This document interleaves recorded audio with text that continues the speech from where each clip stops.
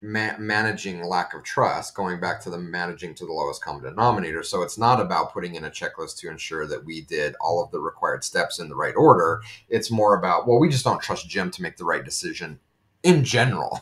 And so we have to tell him how to do everything. That's where I think it becomes highly problematic. And again, if you're in an organization where you have a playbook where they say, if you are to make a telephone call, here's the script on how you have to do it. And wait a minute, I'm not even working in a call center. I'm just a manager at this company trying to manage a team. But now I have a script that says, you know, you have to say, if you answer the phone, you have to say, hello, my name is blah, blah, blah. I'm like, no, never in a million years is that making me a better person, better employee, more, you know, valuable employee. That is you don't trust us to be professional when we answer the phone, so you have to tell us how to do it. That's a problem. Yeah. It's like, think about any company that you deal with, and some of the responses or greetings that you get. You can tell when it's been beaten into the employees, this is exactly what you say and what you only you say. So they're just following the letter of the procedure. I have to say greetings, Yeah. greetings and welcome to X, instead of, being able to ad lib at times. Hey, how's it going? Nice day out. And I mean, I do know of a couple stores that I go to from time to time, and you could tell like the greeting has been beaten into the employees, and they're not, they're not following through with like what the purpose behind it is. Like, yes, we want to make sure everyone is greeted.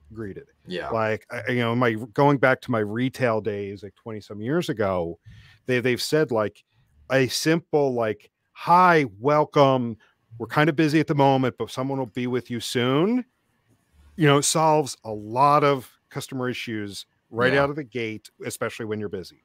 Well, you and know it's and, yeah. and the person you're working with is not going to have a problem with it, and it just makes the other person, realize, hey, I've been acknowledged. Okay, great, sounds good, thanks. Instead of someone standing there, it's like, is there anybody around?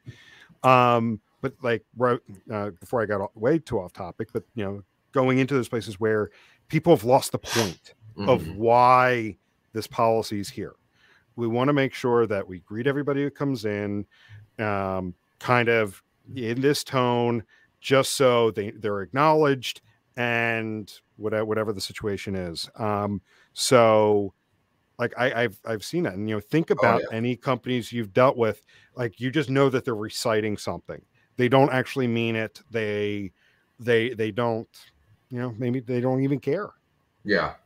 Well, and it's inauthentic, and so let's talk about that a little bit, because I think it's an important part of this conversation, from giving employees a rigid, you must repeat these exact steps for everything you do, versus here's what we're trying to create from an experience standpoint, and here's some guardrails, and here's some ideas on how you may want to do that, and here's our culture and our values, and we trust you to create an experience within that kind of system.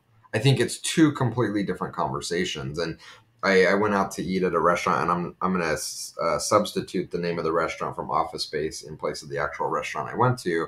But I'm sure we've all had this experience. Like, you're sitting there, the waiter comes up and says, "Hey, welcome to 𝐡𝐞𝐫𝐞. My name is John. I'm going to be taking care of you today. If you look on our menu, we have our specials on the left hand side. Let us know, and I'll be back to get your drink order." I'm like, are you even acknowledging that we're sitting here? Like, you're on repeat. Like, it's burned into your brain that you've been told that this is your script you have to use to greet customers. It's inauthentic, it's cold, it doesn't create a connection, and it's like, you can change that up and say, look, we're trying to create a really amazing experience for our customers that dine here. Be happy to greet them. And here's some things that you can talk about. Now, we trust you. Go connect with people. Two completely different things. Totally. And so, I mean, this movie, I enjoyed it. It's an enjoyable movie. Like, you're talking about Office Space. I have another movie reference for you. So we sat down over the weekend after we put the kiddo to bed. We're both tired. We're like, we just want to kind of watch a movie to just enjoy. So we put on Ryan Reynolds' Free Guy. Have you seen previews for it? No. It's basically a non-player character from a video game becomes self-aware. So it's interesting. So he starts out like his mornings, he has his routine, he says the same things all the time, and then something triggers something in the algorithm for his character's code that all of a sudden he becomes self-aware and he Mhm. becomes artificial intelligence.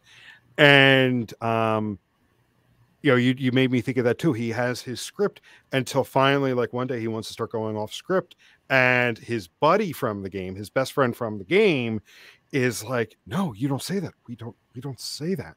No, this is what we're supposed to do." Go check it out. But like, it's the same concept Yeah. where you're talking about, just the whole concept of non-playable characters from video games. They have their script, they say their script, they don't veer from the script.